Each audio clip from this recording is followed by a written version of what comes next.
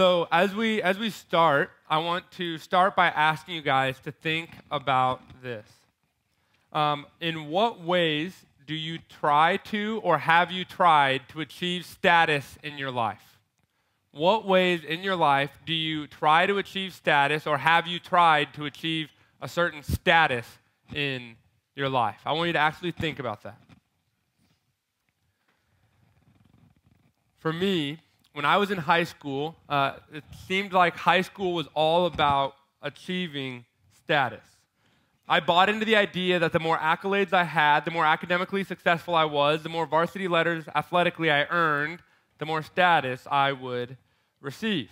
You see, I thought that, man, my high school career is all about getting that scholarship or getting into that school. For me, I chased status all over the place. I chased it in academics, but I did so with the purpose of being able to say that I was better than the 515 people behind me in class rank. Athletically, I was accomplished in some areas, and I failed in others, right? I had this view that, man, so I was successful in cross country and track, but I failed because I wasn't as good in basketball, and basketball seemed like the more public sport, and so it didn't seem like I achieved the status I was looking for. And you see, the issue is the world actually feeds into this, because you can actually achieve something by achieving status. For me, I got into a school known as Wayne State. Some call it the Harvard of the Midwest, and that's where I got the privilege of going to school.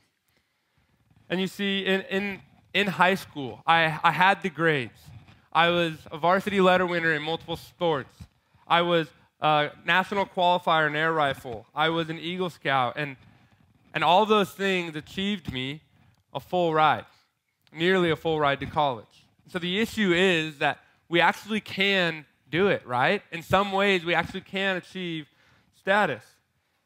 The issue isn't that accomplishing things doesn't get us anywhere. The issue is that status in the world can actually get us somewhere. It can build us up and separate us from others, making us feel more worthy of whatever it is, right? How often do we feel more worthy of blank? And it might take different shapes, and in your life, it might look different. It might look like you having the perfect social media to maximize the amount of likes you get, or it might look like buying a bigger house than you needed to keep up with the Joneses, or it might look like you showing off your accomplishments. The reality is, chasing status is all about us, about what we get, and about how we can be served. The idea of chasing status for ourselves or using things or others for what is best to us is the core problem of sin. But what God intends is that we don't use things or others to acquire status for ourselves, but to use whatever status or resources that we have been given in order to serve Him and others. And ultimately, that's how God is. And that's how God intends us to live. You see, too often we are consumed with ourselves and what we can get out of something.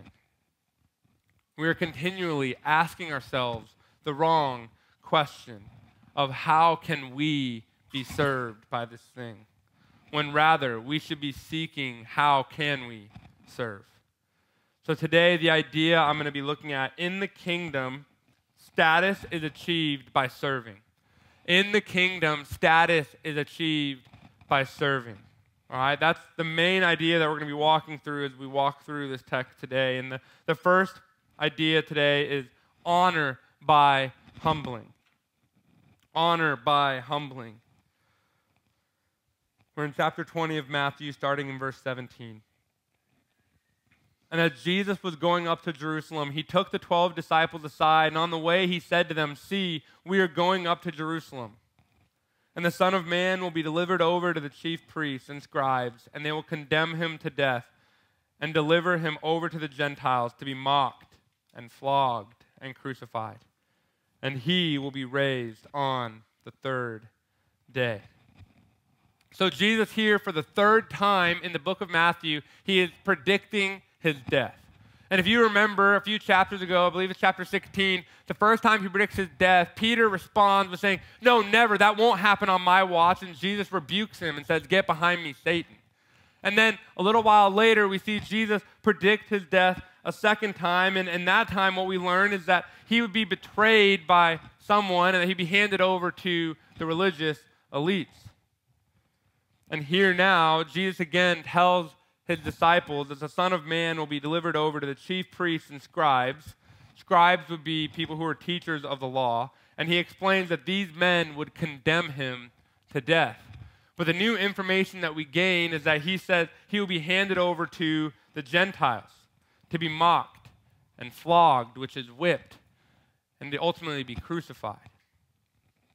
And by doing this, what he is communicating to a Jewish person in this time, when they heard the word Gentile, since the area was ruled by Romans at the time, he's saying, look, I'm going to be handed over, the Son of Man is going to be handed over to the Romans, and I'm going to be crucified. I'm going to be hung on a cross, because that was the Roman specialty. So in this time, he is pretty explicitly telling the disciples, hey, this is what is about to happen. I'm going to be killed, but then on the third day, I will come back to life. And we know that either the disciples weren't listening or they did not understand, because they still were confused and surprised when Jesus died, and then again when he came back to life. Church, the issue with this is that this passage grows the risk of growing weary in our soul. And I have to admit, when I was reading this passage, as I was preparing, I was like, okay, yeah, man, he's already predicted his death multiple other times, and we know the story of the gospel, so, okay, let me move past and see what the idea is. And I was like, okay, maybe he just put this in here a third time to make it apologetically stronger of like, oh man, an argument of it was just by chance that Jesus did this. Well, no, he actually predicted it 3 times, and then it happened exactly as he said he would. So maybe it's just like an apologetic argument. It is that, but it's more than that. Or maybe it's just this idea that he wants to keep bringing us back to, but I'm like, okay, but why? And so as I actually dug into it, where the Lord led me was to focusing on the phrase, Son of Man. The title Son of Man is a title of humanity, humility, and honor. It would be a title of humanity in that because it explains that he is a member of the Trinity, but he was born into a human body, just as physical as you and I are. It points to his humility because we see that Jesus was despised and rejected by mankind. He had no place to lay his head. He would not use his position as God to be something to be used for his own advantage, and he would ultimately suffer a disgraceful punishment by becoming a curse on a cross, because in Deuteronomy it says, "Cursed is everyone who dies on a tree." It also points to his honor. And this is where I want to spend more of our time today. The name Son of Man originates in Daniel chapter 7, verses 13 and 14. And in this passage, Daniel is having a vision, and he says, the Son of Man comes on the clouds, and that this man was given dominion and glory and a kingdom, and that all people would serve him. So Daniel has a vision of Jesus ultimately being given all glory and honor, and that he was exalted above all. You see, to imagine the Son of Man from Daniel 7, it says that he's going to rule above all, that everyone would serve him. To then hear Jesus using the same phrase saying the Son of Man is going to be condemned to death. This would not make sense in the context of where they are in this time. He was supposed to rule over all. He was supposed to be above all others. And dying on a cross was to become a curse. How does this make sense? Jesus was the one who was to be honored and to be served, and he would ultimately be humiliated and serve us. Jesus, as he predicted his own death, was flipping the script on what his exaltation would look like, because he rightly deserves to be honored, and he rightly deserved then to be honored. But for our sake, he would be humbled before taking his rightful place. Church, this is the gospel. That Jesus, the one who deserved all honor, would humble himself by being crucified for you and for me. Daniel's vision would lead those who believed in Christ to understand the honor that Christ rightly deserved, but didn't understand that he would be exalted, that before he would be exalted into heaven where he deserves to be, that he would be humbled by sacrificing himself on a cross. He was there to serve us.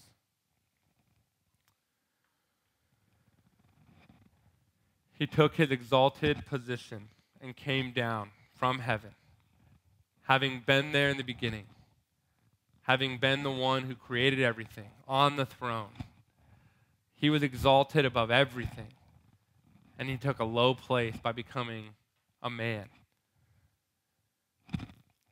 With that, I'm going to lead to my next point. Status by service. Status by service. Picking up in verse 20. Then the mother of the sons of Zebedee came up to him with her sons, and kneeling before him, she asked him for something. And he said to her, "What do you want?" She said to him, "Say that these 2 sons of mine are to sit, one at your right hand and one at your left in your kingdom." And Jesus answered, "You do not know what you are asking. Are you able to drink the cup that I am to drink?" They said to him, "We are able." He said to them, "You will drink my cup, but to sit at my right hand or my left is not mine to grant, but it is for whom it has been prepared by my Father." And when the 10 heard it, they were indignant at the 2 brothers. But Jesus called them to him and said, "You know that the rulers of the Gentiles lord it over them, and their great ones exercise authority over them. It shall not be so among you, but whoever would be great among you must be your servant, and whoever would be first among you must be your slave, even as the Son of Man came not to be served, but to serve and give his life as a ransom for many." All right, so in this context, what happens is the mother of the sons of Zebedee, that would be the mother of James and John, comes to Jesus, and they're by her side, and they come to Jesus, and she says, "Hey, Jesus, will you grant that in your kingdom, these 2 guys, like they're great, right? Like, would they get to sit one on your left and one on your right?" And he looks at them and says, "You don't know what you're asking. You don't know what it is." Because in her mind, she still had this idea of a political kingdom. She still thought, even after he just said what he was going to do, after he just said that he was going to die, she still did not understand and thought there was going to be a political kingdom and was like, "Hey, let them sit on either side." And Jesus, rather than rebuking, says, "Can you drink my cup?" And he's saying, can you endure what I have coming to me? Can you endure the suffering that I am to experience? Because that is my cup. And James and John, standing there, they respond quickly and say, "We can." Obviously, they're ignorant of what is to come. You see, a few chapters later, James and John would desert, with the other disciples, would desert Jesus. And later on, they actually would bear the cup and drink the cup, because we would see that they would endure the suffering, as James would be the first apostle to be martyred, and John was the only apostle to not be martyred, not by lack of trying, but he was ultimately exiled to an island. So they did endure suffering. They did ultimately drink the cup, but they did not understand in this moment what they were saying. And Jesus finishes by saying it was not for him to decide, but rather it was for them to subject themselves to the will of their Father, just as he was doing. Hey, it's not for me to decide where you are in the kingdom, but you must submit to the Father's plans. And so this all takes place, and Jesus is communing with them, and the other disciples are standing there hearing what's going on, and they are furious. Not because they said, "Hey, that is an inappropriate question to ask." They're furious because James and John had their mom ask them the thing that they wanted, right? I mean, you might say, okay, they were actually bold enough. Well, their mom was bold enough to ask them for that place in heaven. Or it's not in heaven, but their place in the kingdom. They're mad. So Jesus, understanding and seeing the hearts of the disciples, responds explaining how his kingdom was to operate. he starts by saying, man, you see that the Gentiles have positions of authority and they lord it over the people underneath them, not to be so with you. This is not the way it's supposed to happen. He is again returning us to a right understanding of what the kingdom was to look like. The disciples, understanding kingdoms in a way of a hierarchical system, had this view of a political kingdom in which they would be at the top. They said, man, Jesus is our ticket to power and influence and authority. He says, you don't understand. Actually, whoever wants to be great in my kingdom will only achieve it by becoming like a slave, like a servant. And Jesus uses the term slave and servant because slaves and servants in this time were at the very bottom of the totem pole. Everyone, quite literally, was above them. These people would not have status in life. So he's saying you must become like them, going low and serving. This mindset was key so that the disciples would understand that Jesus wasn't advocating that they just serve people of prominence, but rather that they would realize, that the disciples would realize it's not just me that you need to serve, like that they would realize that their path to status in the kingdom, the way to be great in the kingdom, was not how the world would say it should look. But their path to being great, their path to status, was to take the low place.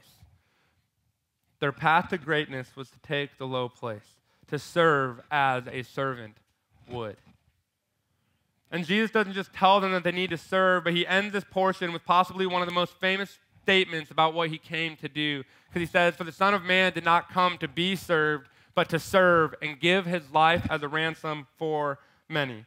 Jesus, in serving the low, would ultimately die for those who he is rightly deserved to be served by.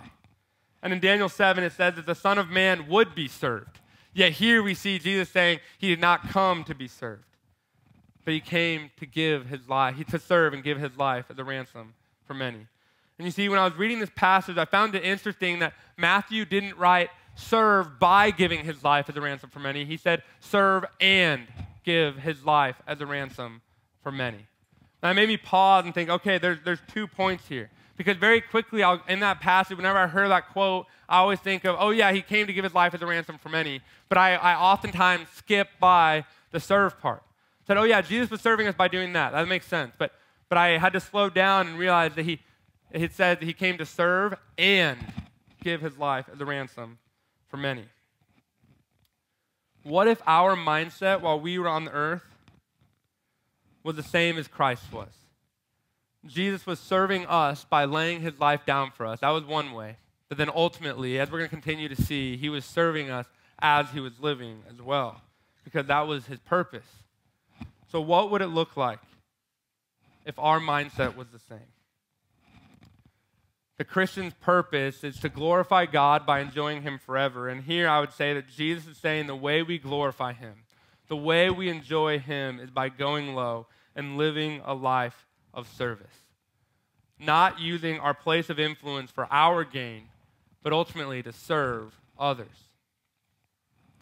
If there is a desire to serve God in your heart, it must be that there is a desire to serve others as well.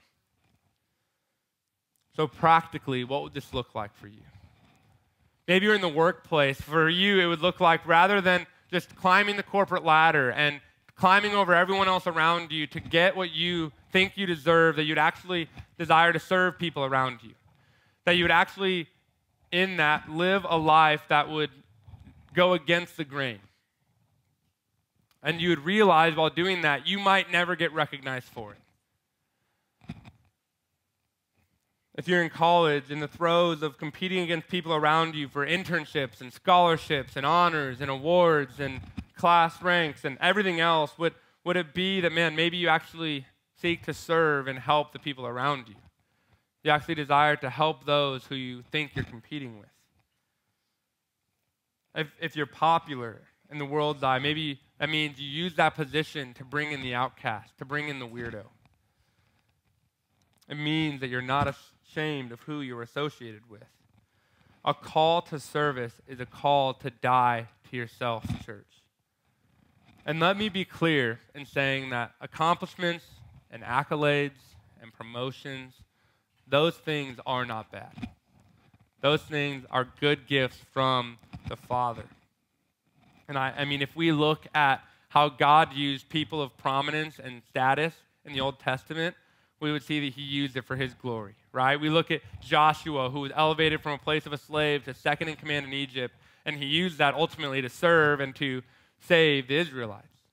If we look at Nehemiah, who was a cupbearer to the king, that means he was right next to the king and all the things he was doing, God used him to ultimately ask the king to fund the rebuilding of the wall of Jerusalem in enemy territory, to give them protection, and to let him go, to give him protection, and to pay for it himself, right? Or we see Esther, who God uses a position of prominence and how she gains favor with the king to ultimately save the Jews. So I'm not saying that positions of prominence are bad, but the heart behind it is and needs to be to serve. In the kingdom of God, what it looks like, no matter the position you're in, whether you're on the bottom of the totem pole in your company or you're at the very top, the call is the same. The call is to serve. Our position does not disqualify you from service.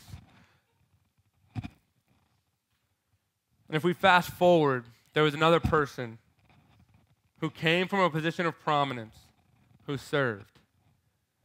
Coming back to it, that's Jesus. Jesus came to serve those who didn't deserve to be served. And let me ask, hear this question carefully. How often in your life do you desire to serve the people that you think do deserve to be served? Right? How quick are you to actually serve the people you're like, oh man, they actually deserve it? And then ask yourself, how quick are you to serve the people you don't think are worth serving? And I know for me, this is a struggle. Literally, I was in the middle of writing this section of my sermon, and my wife comes home from Sam's. And you know, if someone comes home from Sam's Club or Costco, it is going to be a haul of stuff in their vehicle, right? And so she comes in, and I was like, oh man, do you need help? And she saw that I was working. She's like, oh no, it's okay. And I was like, oh, sweet, I can just keep going.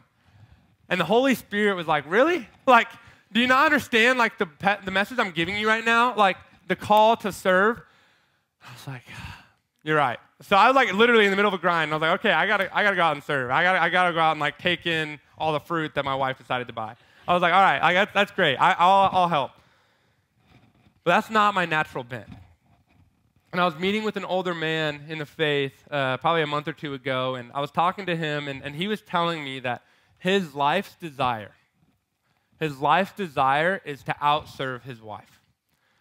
And he said, look, like, I make it my absolute goal that no one could say that people outserve me, especially my wife. He said, I do everything I can to serve her. Because he said, I understand that to be great in the kingdom of God is to become like a servant, to serve. And in my mind, when he was telling me this, I was like, man, I know that's good, and I know that that's what I should desire. But if I'm honest, it sounds a whole lot better to be outserved by my spouse, right? Because you get the benefit of it, right? Like, if they're outserving you, it sounds a whole lot better to be on that side of it. And I was convicted. I was like, man, like, that needs to be my mindset. But in my natural man, in my natural self, I would much rather receive the benefit of someone serving me than going low and serving those around me.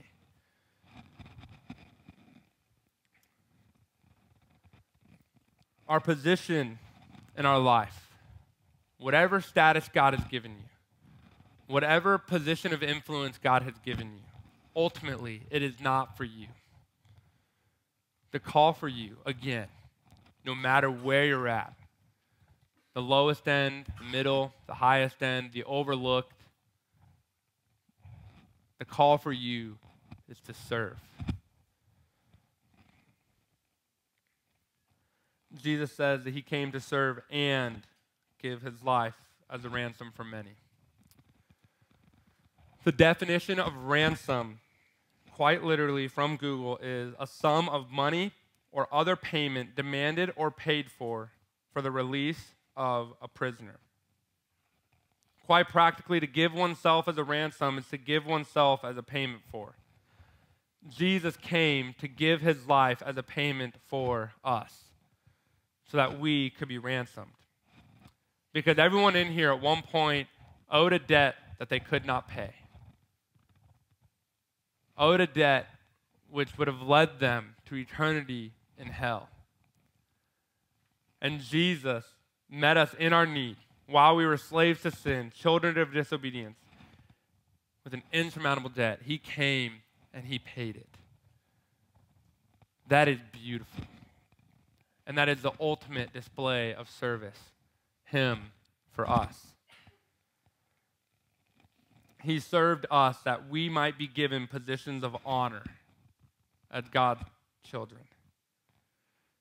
And as we are co-heirs with Christ, he calls us into the same life of service he preached and also modeled for us in the next story.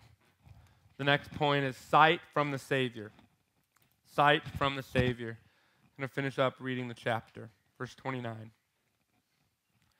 And as they went out of Jericho, a great crowd followed him. And behold, there were two blind men sitting by the roadside. And when they heard that Jesus was passing by, they cried out, "Lord, have mercy on us, Son of David."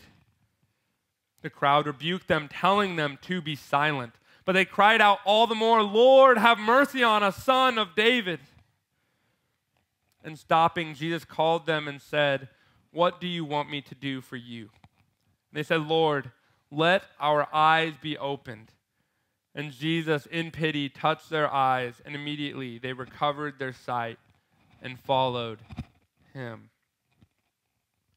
There's a lot I could say about this, but quite simply, Jesus is continuing his journey to Jerusalem, right? So he's on his way to Jerusalem with a large crowd of people because they're on their way to celebrate the Passover.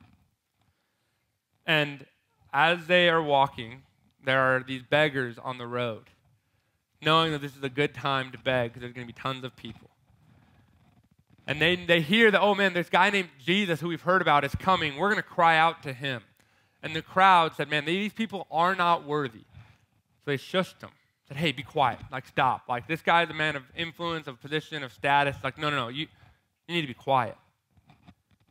They didn't let that stop them. And they kept crying out to Jesus. And Jesus ultimately deems them worthy of his time. He serves them. He touches their eyes, heals them of their blindness, and they get up with their sight recovered, and they follow Jesus. What's interesting about this story is we know nothing more about these men. We know that they were blind. We know that they were considered worthy of Jesus' time, and we knew that they were beggars. And we know that ultimately they were healed, and they followed Jesus. These beggars were deemed hindrances, but Jesus found them worthy. They weren't necessarily the most strategic people, and not much was expected out of them. It doesn't say that they came from a good family with power and influence, or that they had much upside. But Jesus deemed them worth serving. In our world today, who might this be for you? You see, I was asked that question, man, who today might that be for us? Who might be those blind people on the side of the road? And there are some things I could say, like, oh man, maybe it's the person who's panhandling, or maybe it's the person who's poor, or whatever. Maybe it is for you, but I actually would say, ask yourself, who is that person in your life? Who is that person that you actually don't deem worthy of serving? Who is the overlooked in your life? Who is the person who's being passed by? Who's being the person who's being shoved aside? Let's say that's for you to wrestle with and for the Spirit of God to give you an answer to.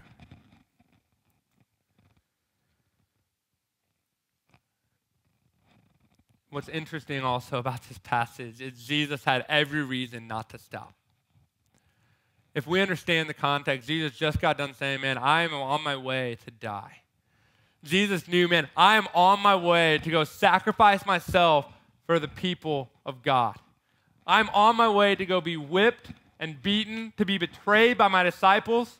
He knew what was at stake. He knew what he was walking towards. He knew, man, I have my mind on things. I know what I'm headed to. It would have been real easy, and no one really would have blamed him, right? And for you, man, maybe there's a lot going on in your life, and you say, man, but there's all this stuff going on. I don't have time to serve. Well, Jesus, in a moment when he's literally on his way to his own death sentence, he says, no, I'm going to take time to serve these people.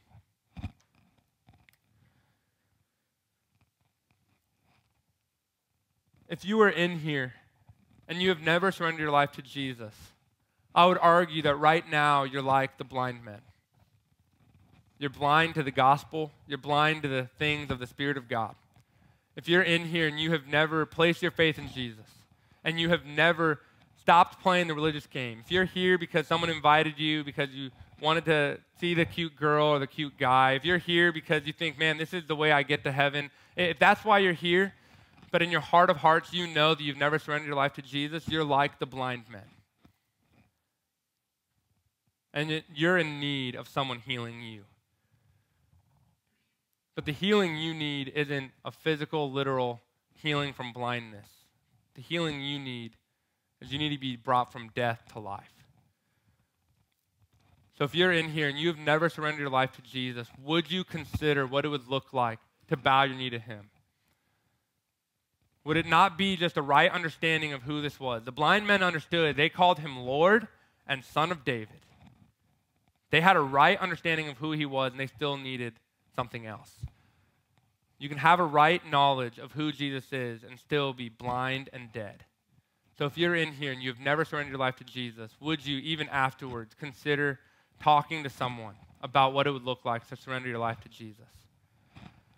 And church, if you are in here and you've been born again of the Spirit of God, in light of the gospel, in light of what Jesus did for us, and in light of the way he modeled it for us, who is someone in your life that you need to serve without expectation of anything in return? I often play this game of, man, I've served this many times. I'm owed this. But who in your life is someone you need to be willing to serve without expectation of anything in return? You were ransomed by Christ. That is all the motivation you need. That is all the motivation I need. And in closing, I want to finish by reading for us a passage from the letter to the church in Philippi. It's not going to be on the screen, so if you just want to listen here. So if there is any encouragement in Christ, any comfort from love, any participation in the Spirit, any affection and sympathy, complete my joy by being of the same mind, having the same love, being in full accord and of one mind. Do nothing from selfish ambition or conceit, but in humility count others more significant than yourselves. Let that settle in. Do nothing from selfish ambition or conceit, but in humility count others more significant than yourselves. Let each of you look not only to his own interest, but also to the interests of others. Have this mind among yourselves, which is yours in Christ Jesus, that though he was in the form of God, did not count equality with God a thing to be grasped, but emptied himself by taking the form of a servant. Being born in the likeness of men, and being found in the human form, he humbled himself by becoming obedient to the point of death, even death on a cross.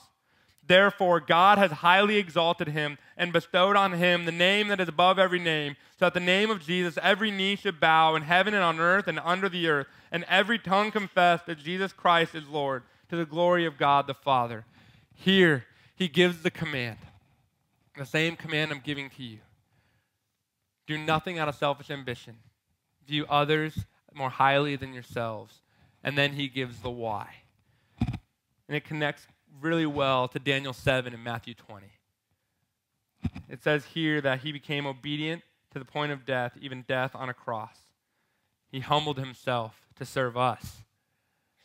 And then, like in Daniel 7, when it said that he would be exalted and served, it finishes in this passage saying that God highly exalted him, and he is on his throne. You see, the prophecy in Daniel did come true, but it came differently than many expected it would.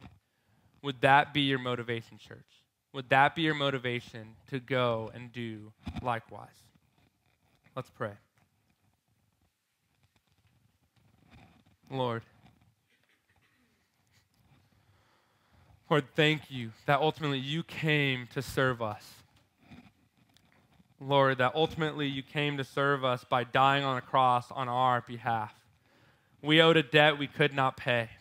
And Lord, you ransomed us. Lord, I pray that for anyone in here, they would need encouragement. They would need conviction, that your Spirit would just give them that. Your Spirit would meet them where they're at, Lord, and that you would do a mighty work. That you would help my heart to be shaped and formed by this passage with a desire to serve.